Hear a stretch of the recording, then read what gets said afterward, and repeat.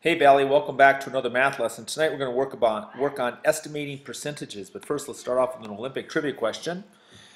Name these three Olympians. Better yet, see if you can name one of them. That would be terrific.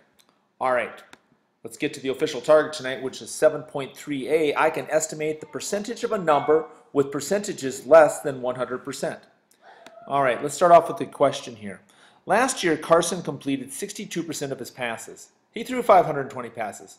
How many did he complete? Well, I start by writing down the problem. It's where I always start. So I need to find out what 62% of 520 is. Actually, I need to estimate it. So you got 62%. I said that's about 60%. I rounded 520 to 500. So my new problem I'm working with is here is I need to find 60% of 500. Well, I know that 50% of 500 is 250, and we worked on that last night. And 10% of 500 is 50. So if I add my 50% and my 10% together, I've got that 60%. So 250 plus 50 is 300. Does it make sense? Sure. Carson completed about 300 passes. Sure, it makes sense because 250 passes would have been 50%, right?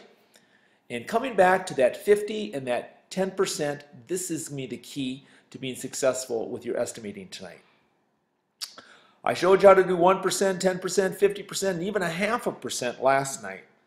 And those will all come in handy, but I sure think that working with 10 and 50% is really going to be the most crucial ones to be using for your quiz and for your activities.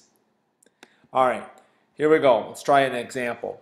Estimate 20% of 1472. So go ahead and write the problem out, 20% of 1472.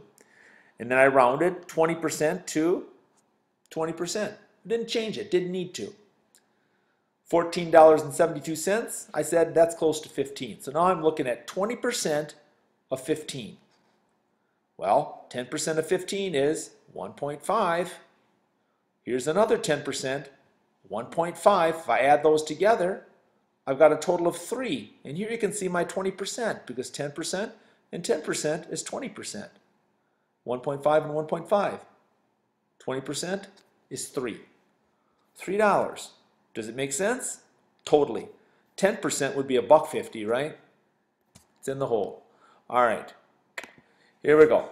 Estimate 79% of 287. Once again, write the problem. 79% of 287.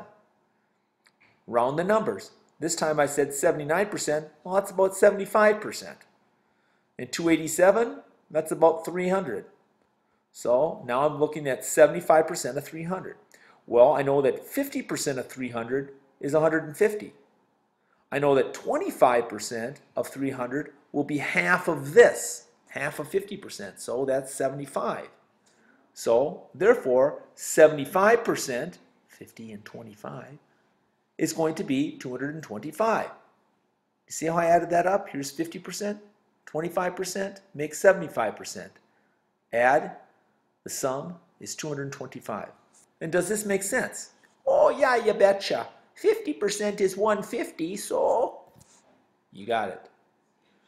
See how I keep coming back to 50% and 10%? It's going to get a little bit repetitive tonight. All right, speaking of repetitive, here's another way of solving that same problem. 79% of 287. This time I said 79% is 80%. I rounded up. 287, I still said it's 300. So now I'm looking at 80% of 300. I did 50% is 150. And then look at, I did 10, 20, and 30%. Add those to the 50% gives me the 80%. So 10% is 30, 10% is 30, 10% is 30. Add them all up, I get 80% is 240. 240, does this make sense? Oh, sure, that's just about right, you see, because 50% is 150. I have no idea why I'm talking like this tonight. How would you like to spend a night in my head? Scary. All right, back to the point. This estimate was for 240. This estimate was for 225. They're both good estimates. An estimate is that approximation, a close guess, just to get you in the right range. And yes, they both work. So you can have different answers, different estimates that are both correct. All right, time for you to try a couple here. Estimate 18% of 69. Go ahead and pause the video.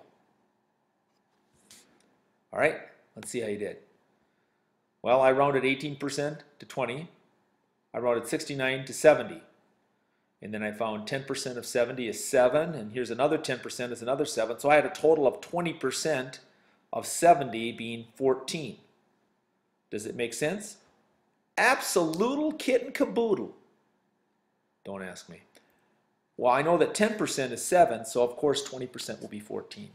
Good job. I'm sure you got that one right. Here's the one that's a little more challenging. Estimate 37% of 123. Go for it. All right, let's take a look. Well, 37% of 123. I rounded 37% to 40%. And 123, I said, is 120. So my new estimate, I'm going to find out what 40% of 120 is. Well, I said 10% of 120 is 12. So 4 times 12 is 48. My answer is 48. Oh, did I go too fast there? Well, look what I did here. Here's 10% is 12, 10% is 12, 10% is 12, 10% is 12, for a total of 40% being 48. You don't always have to do all of that labor. Sometimes you can just say, hey, 10% of 120 is 12, 4 times 12 is 40%, or 48 would be the number. All right?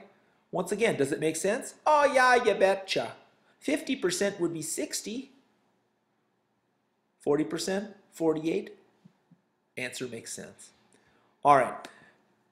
Here's your ticket to the show. See if you can find out what 62% of 91 is and 23% of 83. Remember, we're estimating what the number would be. All right?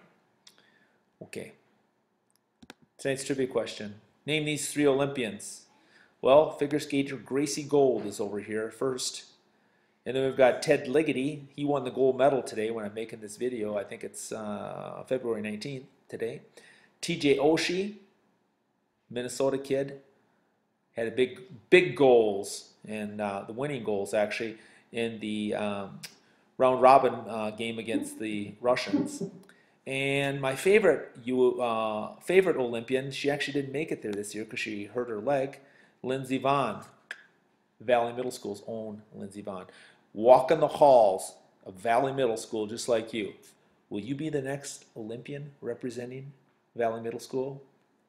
I hope so. Thanks for listening. Have a good night.